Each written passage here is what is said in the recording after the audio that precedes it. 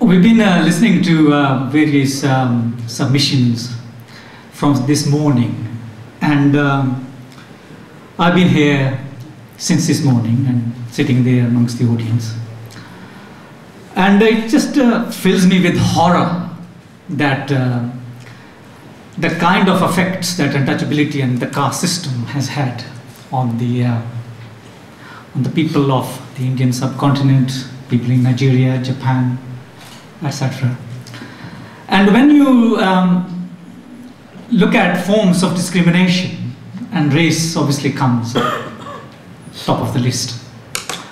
And the world has moved on and have obviously recognized caste, race as a form of discrimination, and every country in the world has enacted some kind of law dealing with race discrimination.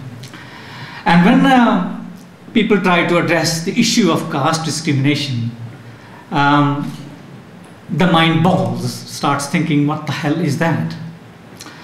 And it's pretty apparent that it is a very difficult creature to define and to control, because it is such a subtle form of discrimination that it is difficult to capture it like we capture race.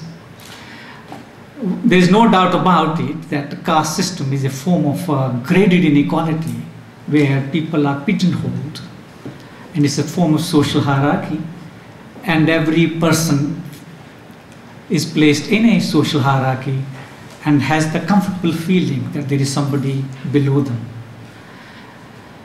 And as long as that thinking is there, which embodies the caste systems, it is difficult to remedy that situation, because the individual always finds that there is somebody below them. In a racial context, there's the issue of black and white. There's issue like we can identify people from Africa by their physical characteristics. We can identify with people from China and Japan with their physical characteristics. But caste discrimination, where people's physical characteristics are almost identical, and yet they discriminate in the most pernicious way. And that is the reason why caste hasn't really captured the imagination of the world. That caste discrimination has been a very elusive form of discrimination that has escaped the attention of the world. I congratulate this organization for raising this subject in this forum, in the international forum. And I have been involved with this issue of untouchability and caste-based discrimination for decades. And we have had numerous conferences in Britain, in the States, in Europe, dealing with this issue. And issues are taken to the highest level, the United Nations. Inter-government dialogues take place. A lot of discussions occur. Money gets assigned, but we don't know where it gets spent. And Yogesh Varhade, he's, I think, taking a nap. He was here in year 2000 when I raised the subject of caste discrimination in Britain. And after I raised the subject in a public platform, I began to receive death threats. A lot of orthodox sections of the so-called Hindu religion try to sort of threaten me and threaten to kill me. And anyone who picks up this issue of caste, with which the Hindu faith has an integral link, will be a target. Let me give you an example. As Bhagwan Singh has said, that caste system is here, and he's given an indication how it functions here. There is a thriving Asian media in this country, television and radio. And recently there's a program called Broken Silence on Britasia, where the presenter raised the subject of caste discrimination in this country. And that program was a public debate about caste discrimination. And once the program concluded, the presenter of the program began to receive death threats. We were going to have a debate on Sunrise TV, where a journalist was interested in the subject of caste discrimination occurring in Britain and tried to give it a public broadcast. It was going to be occurring on a Tuesday. We got a telephone call on the Monday evening to say that the program has been cancelled.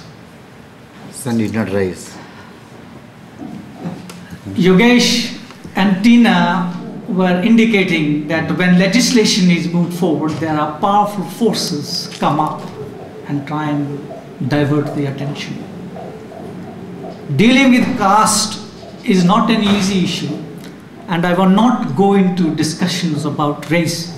What I will say about race is that due to the migration of a lot of people into this country, the British government enacted laws to deal with racial discrimination from the 60s, 70s, 80s. And at every stage, when it is seen that there is a problem, it has done something. It has recognized that racial discrimination, gender discrimination, disability discrimination, discrimination in all its different aspects, the government has acknowledged, and it has always tried to take action. They've got the Human Rights Act, Commission for Equality and Human Rights is in place. Then they are now looking at the Single Equality Bill, trying to combine and bring together all the disparate forms of discrimination in this country into a single act. With that in view, I am a chairman of Caste Watch UK, and we have been campaigning against caste-based discrimination for the last few years. And with the work we did with the Dalit Solidarity Network, we made a submission to government that caste ought to be included into the Single Equality Bill. And lo and behold, it fell on deaf ears. Subsequent to that, we discovered that there was a powerful force operating. There's always the hidden force which tries to put a stop to what you're trying to do in terms of dealing with this form of discrimination. And that hidden force came to light in the form of the Hindu Council UK and the Hindu Forum of Britain. And instead of acknowledging that there is a problem of caste, which they will never acknowledge, for the reason that it forms part of their faith. If you deal with this in a legal way, somehow they feel that their religion will be undermined, their religion will collapse. And to a degree, they are right. So we have a big fight on our hand, and I believe that this meeting here today should not be the beginning and the end of what you're trying to do. It should be the beginning of something, and there must be an end to this form of discrimination. In terms of race, yes, there are parallels here, but the subtleties are so sophisticated that we have to recognize that caste is a form of discrimination as distinct from race, that caste needs to be given the attention that it has been neglected, that we need to come forward and move together in solidarity so that this matter, which affects hundreds of millions of people around the world, is addressed appropriately, adequately, diligently, with solidarity.